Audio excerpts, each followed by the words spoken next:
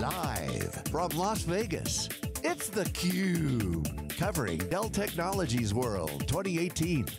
Brought to you by Dell EMC and its ecosystem partners. Welcome back to theCUBE, day 3 in Las Vegas at Dell Technologies World. I'm Lisa Martin with John Troyer.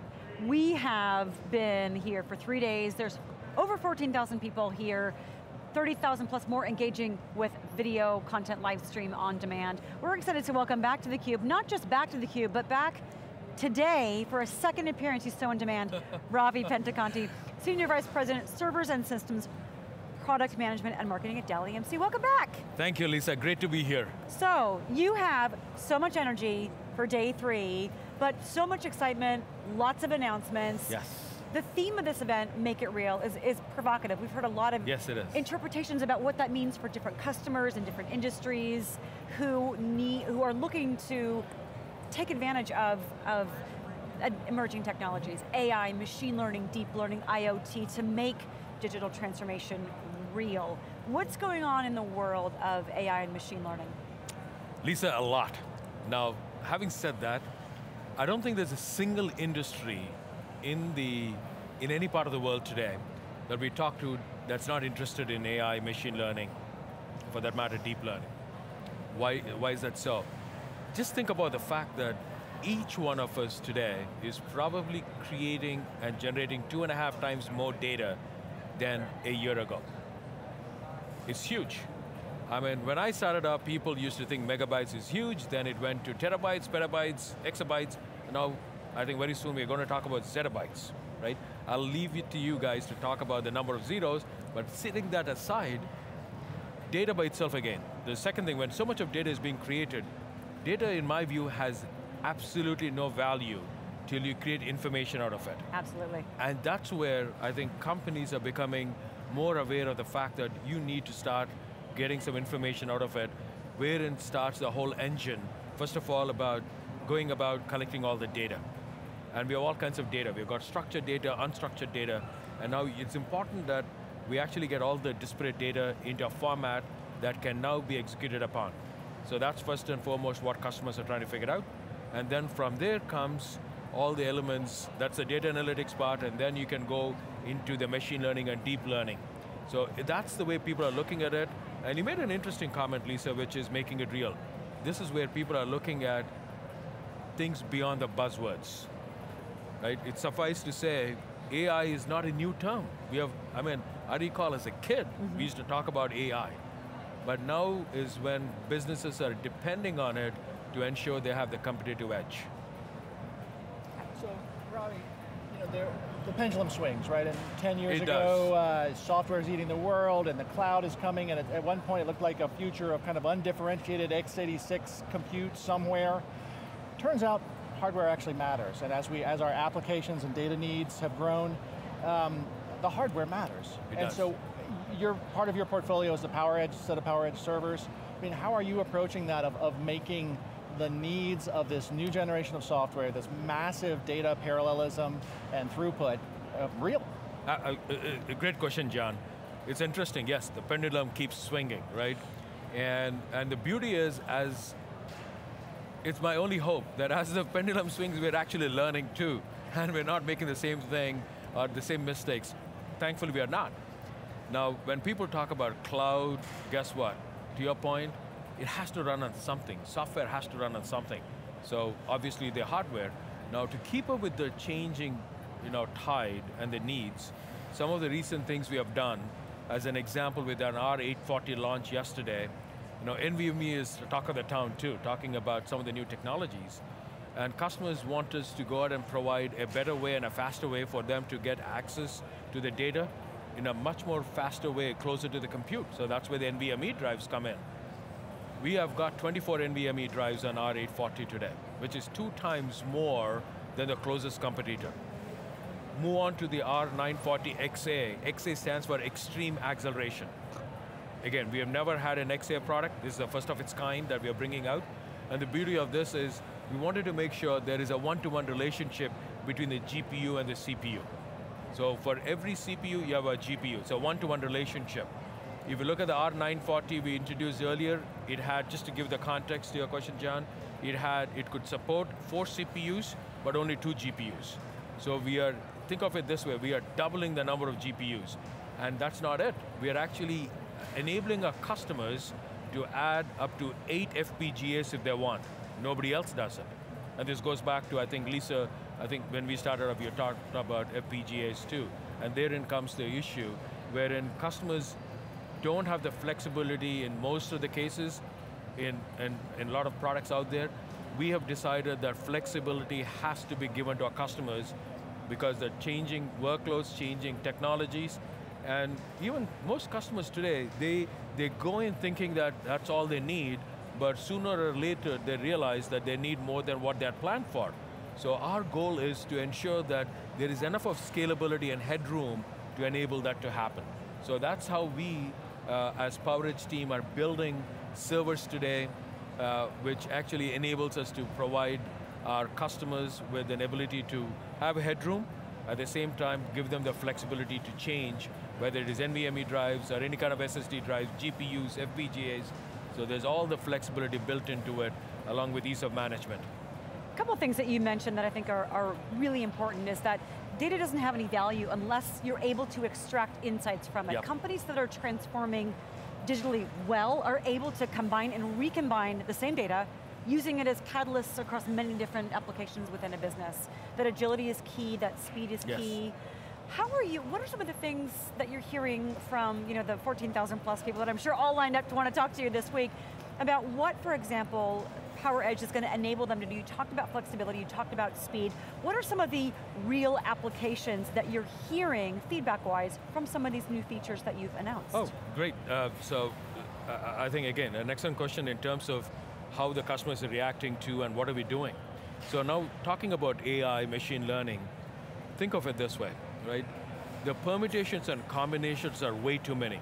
And the reason I say that is, keeping the hardware aside, when you talk about frameworks that are available today for most of the AI or machine learning applications, people talk about TensorFlow, people talk about Caffe2, people talk about CNTK. I mean, there's a whole plethora of frameworks. And then there are different neural network methodologies, right? You hear of DNN, deep neural network, right? And then you hear things called RNN, there is something called CNN.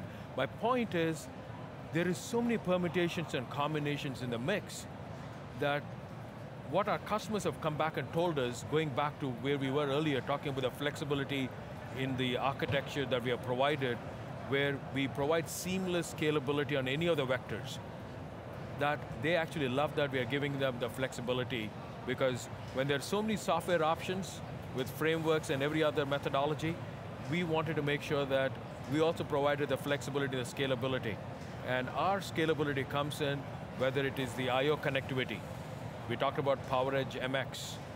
That's going to be coming up soon. That was a preview, but that's where we talked about something called the kinetic infrastructure, which essentially enables our customers to go ahead and run multiple workloads on the same modular infrastructure. Never happened before, right? Or the seamless way we do it now is a lot better than anything else. Likewise, to go back into the R940XA, we have ability to go ahead and support hard drives, SSDs, FPGAs, GPUs. So the feedback has been that our customers are really excited about the fact that we're giving them the flexibility and the agility to go ahead and match to the needs of the different workloads and the different options they have. So they love it. Ravi, I talked with some of your team yesterday, and I was really impressed as they talked about the product development cycle. They said that we start with the customers and we start with applications. Yes. And then we figure out what technologies are now appropriate to build in what combinations. They don't just start from let's throw the newest thing in because we can. As you talk to CIOs and enterprise architects, it used to be you just do a server refresh and kind of just check the box and push the button. Now you've got to look at cloud readiness and what I keep on-prem and what I keep off-prem and what's going to fit my applications.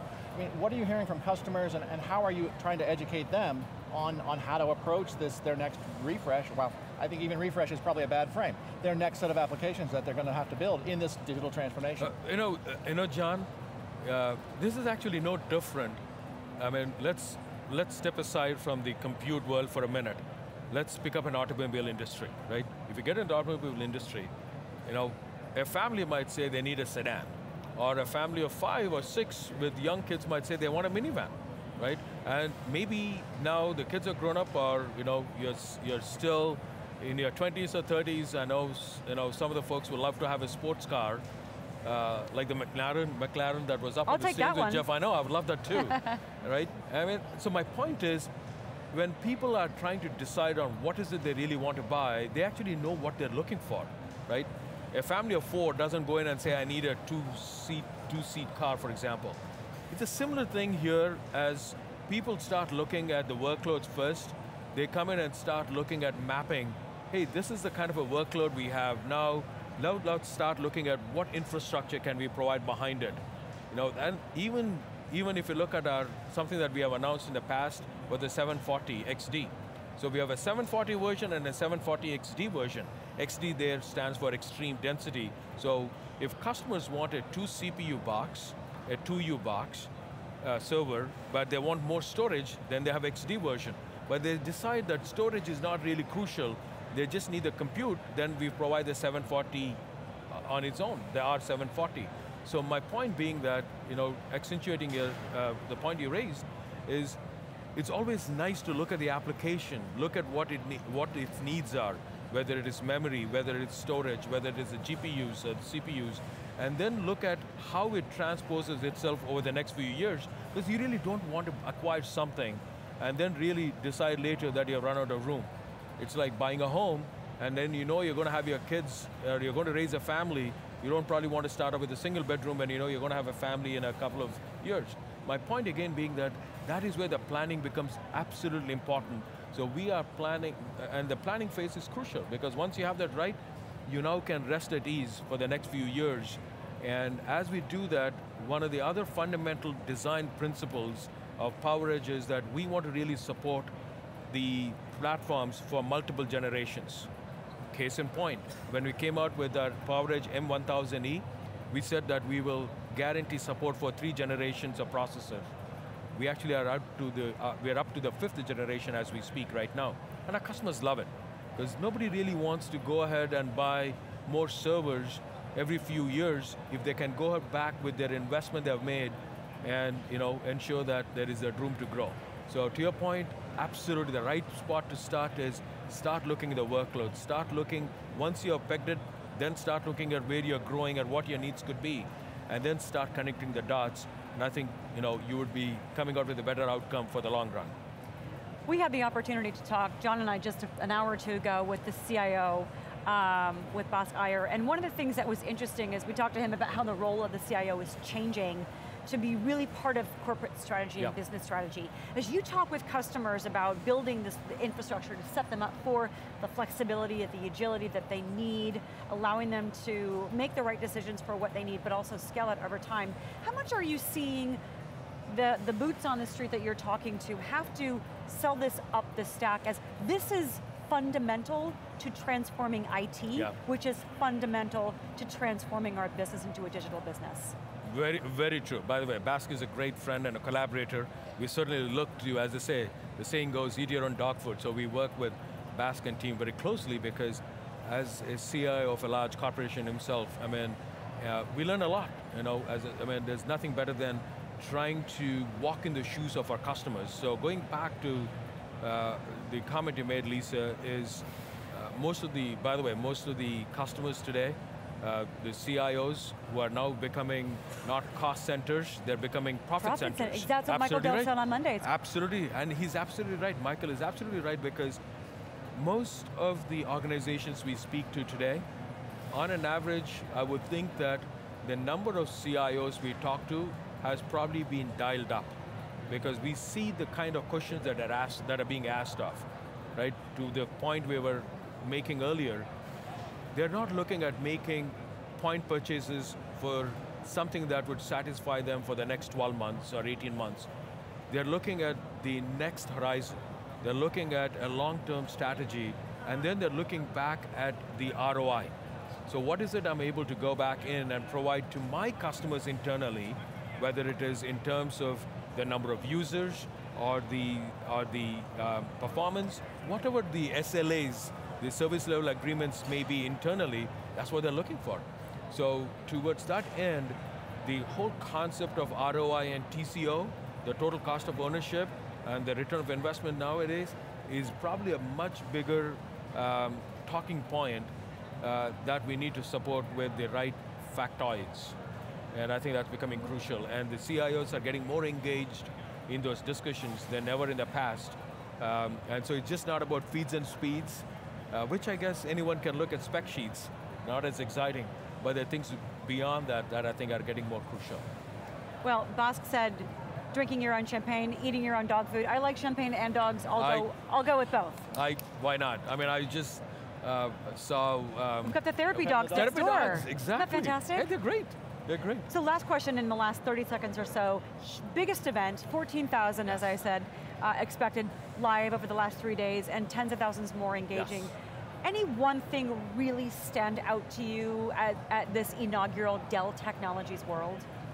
The most important thing that has stuck for me is that human progress is indeed possible through technology. And this is the best showcase possible. And when you can enable human progress, which cuts across boundaries of nationality and boundaries of any other kind, I think we are in the winning streak. Well said. Ravi, thanks so much for coming back today, a couple times and hanging out with us on theCUBE and sharing some of the insights that you're seeing and that you're enabling your customers to achieve. Thank you, Lisa. Thank you, John. It's been awesome. It's always wonderful being with you guys, so thank you. We want to thank you for watching theCUBE again. Lisa Martin with John Troyer live, day 3 of Dell Technologies World. Stick around, we'll be right back after a short break.